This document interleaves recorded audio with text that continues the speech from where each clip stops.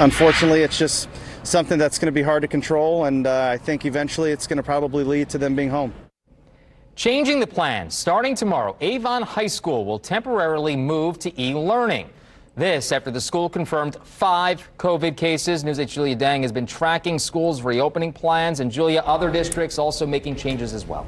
Yeah, Phil, it is happening nationwide. Here in Indiana, Rush County schools are using e-learning days today and tomorrow.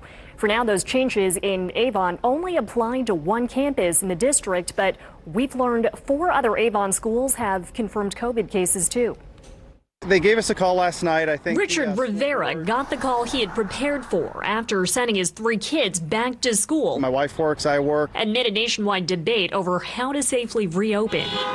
The Avon Community School Corporation is scaling back in-person learning at Avon High School beginning Tuesday after 5 confirmed COVID cases among high school students and staff.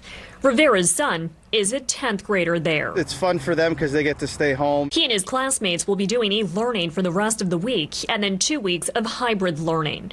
Rivera worries about disrupting his son's education and says he's willing to pay for tutoring for all 3 of his kids. We have to reach out to tutors and other people that are teachers that we know to help fill that gap. His daughter is in 5th grade at Avon Intermediate School West. She'll continue attending in person. Her campus has 1 confirmed COVID case.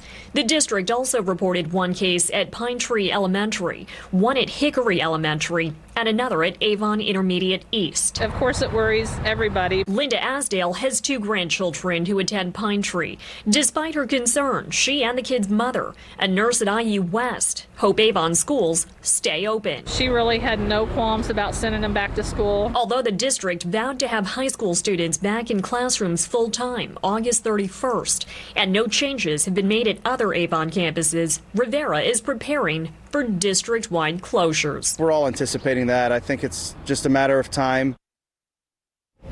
And with no state-mandated reopening policy for schools, districts in Indiana can set their own threshold for how many positive cases would lead to closure. Live in the studio, Julia Dang, Wish TV and WishTV.com, and be sure to follow us on Facebook.